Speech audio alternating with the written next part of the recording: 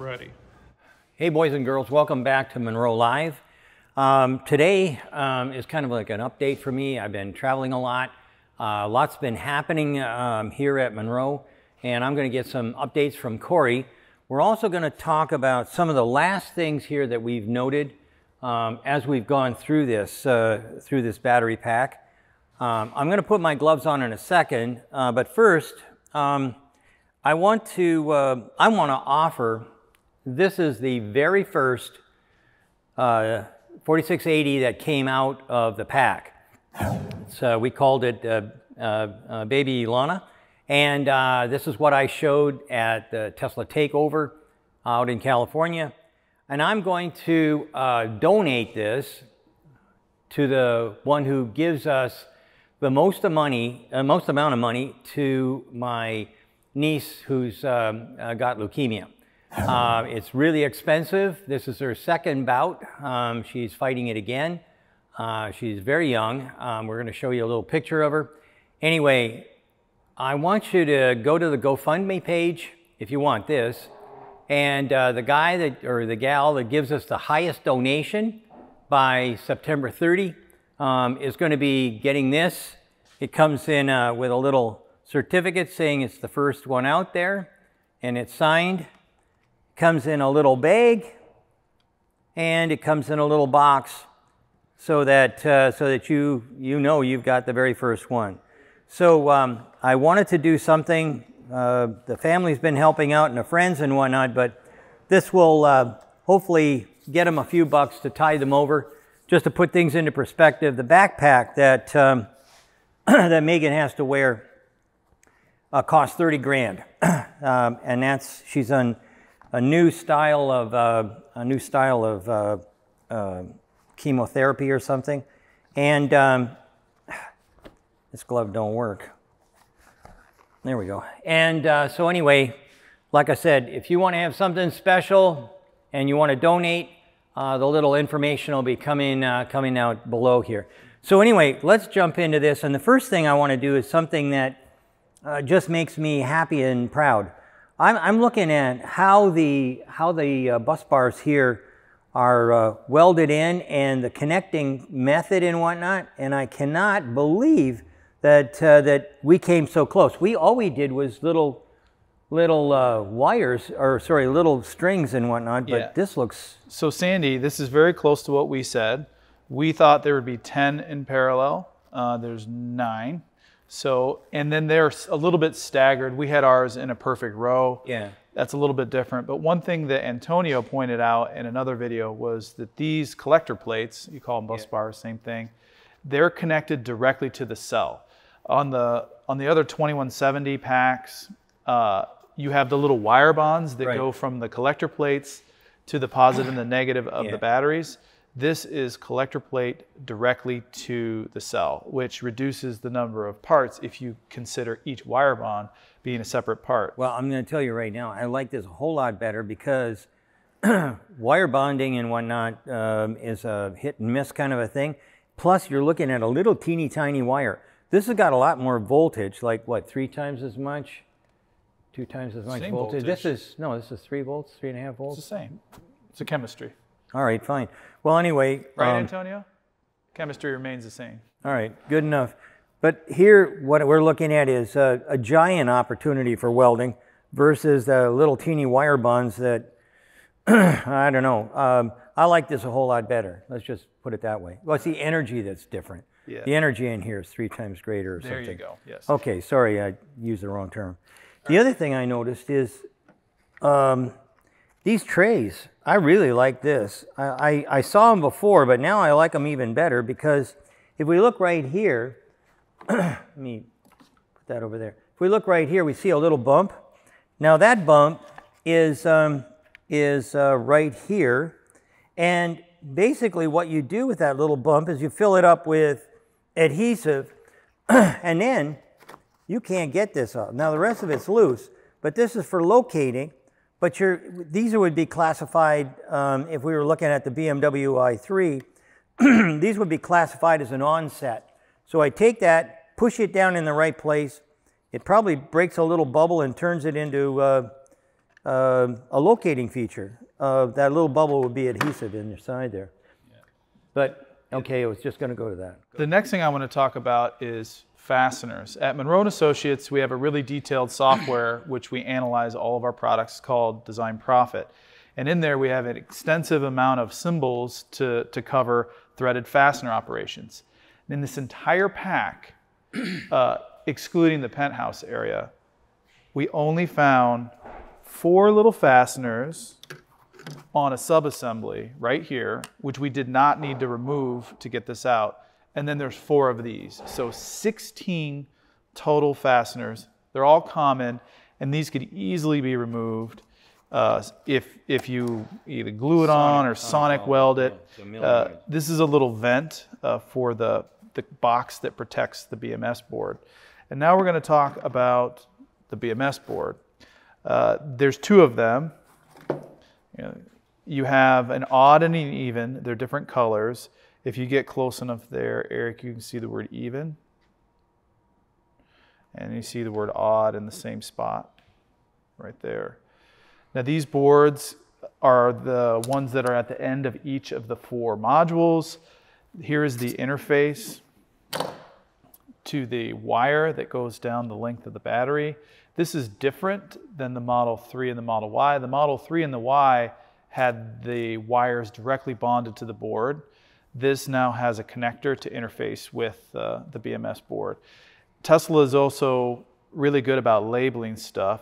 You see YSB BMB. So this is Y, Model Y, Structural Battery Pack, Battery Management Board. That's our assumption as to what it means.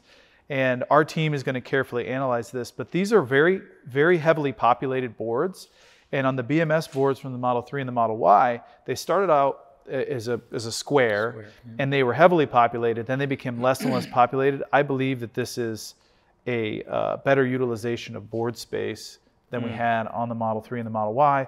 But our team is going to dig into this and let us know the full cost. You know, one of the things that I like about this is that they are different colors.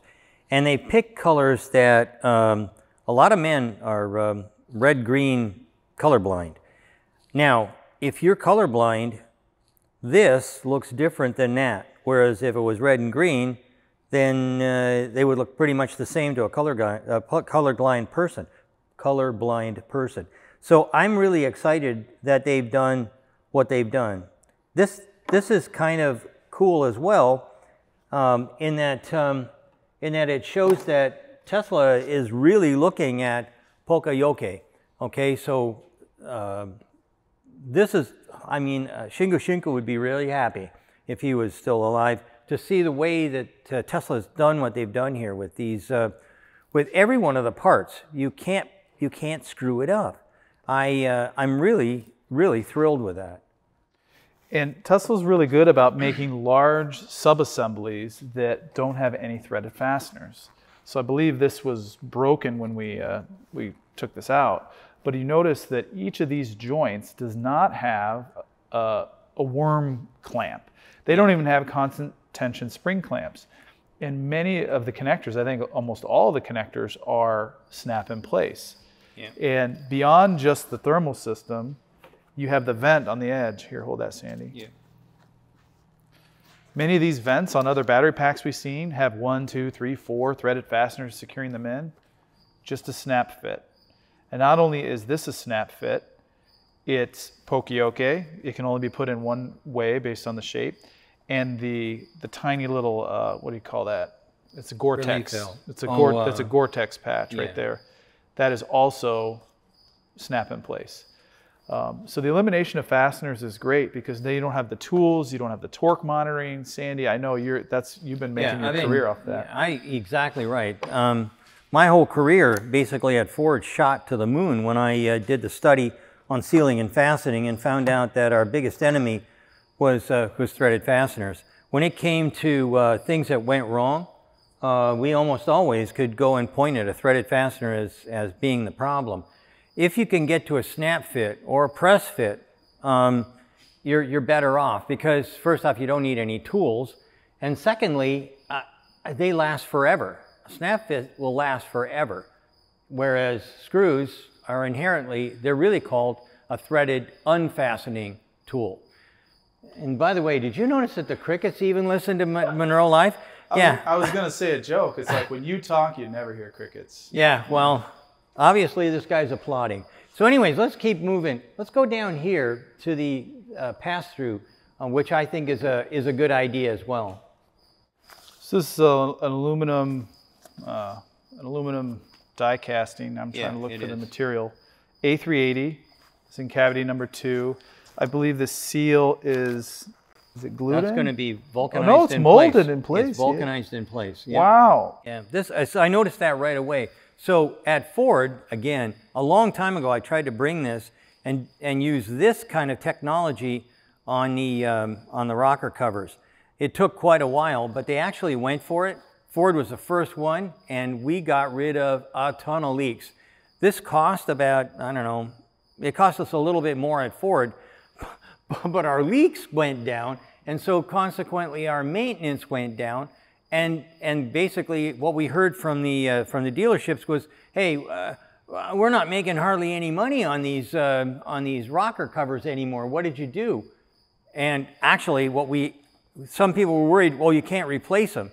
Well, we took this and shoved it into a scrap bin and chopped it all up, put it back on, and guess what? It still kept the rocker covers from leaking. So this is really brilliant. I haven't seen too much of that going on anymore, but that's really a cool idea that works really, really well. If you want to seal, vulcanized in place is a good way to do it.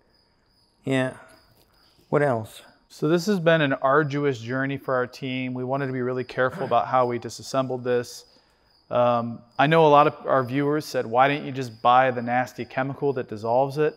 Well, there was a bunch of other after effects we didn't want with that chemical, so choosing the dry ice blaster was a more methodical way for us to remove the pink stuff. Right. Well, we did a couple of them. We bought a big jar, which we're not going to use.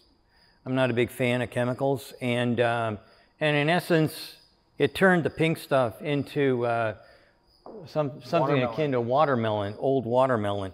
And it would have maybe got through a little faster, but I'm not a fan. So we use the mechanical method, and it's worked just fine. Yeah. One last thing. Our team is very quickly working on a report for not only this battery pack, but for the whole 2022 Model Y. So if you're out there and you're in the engineering world and you're like, man, I'd really like to know what this thing costs. I'd like to know every material, the thickness of things, the layout of the packs. Why spend $70,000 on a car and then several $100,000 more for your organization to analyze it when we already have it done? So just send us an email at sales@leandesign.com and we can fast track your organization's learning experience. Yeah, there you go. So I will tell you that it's not several hundred thousands because we've already heard from several of the OEMs. It costs about $1,200,000 plus the cost of the car to do things internally. At Munro, we're better. We're better. We can get it done for about $780,000. However, and that's with costing and everything else. However, I think that a lot of people think, oh, that's a lot of money, and at the end of the day, this is cheap for the amount of information you're going to get. And the other thing we should mention is we're actually going to redo the old Model Y. The old Model Y was done in 2020, and there's been a lot of changes in material costs, labor rates, and things like that. So we're going to try and level set this so that if you wanted to, you could see for the additional money. Here's the old Model Y. Here's the new Model Y with the 4680 batteries, and you can see where the differences lie. And so we're going to come up with that. We're going to try and do stuff that people really and truly need and want. So we're going to do battery cost differential between LG pouch, 2170s, 4680s, and whatever else we can get our hands on, so that people can see what the differential is in the amount of cost associated with something the size of the 4680s versus all the other types of batteries that are out there. And at Munro, we're not selling you an ocean of data. We're actually catching the fish, cleaning it for you, and serving you dinner. So yeah, exactly. It's a little faster way to get what you want. Yeah. So with that, I think we're good. So anyways, continue please to watch Munro live, and if you have a mind and you want to make Cory happy, subscribe, and we'll be talking to you soon with more of what we find here on the new Tesla Model Y, the 22 Model Y. Thanks so much for watching. Bye now. Keep filming. Just stand here while the cricket chirps and just look at him. Just look. He's in the corner. But just stand there. Oh, stand here and look at him while it chirps. Don't smile. Okay.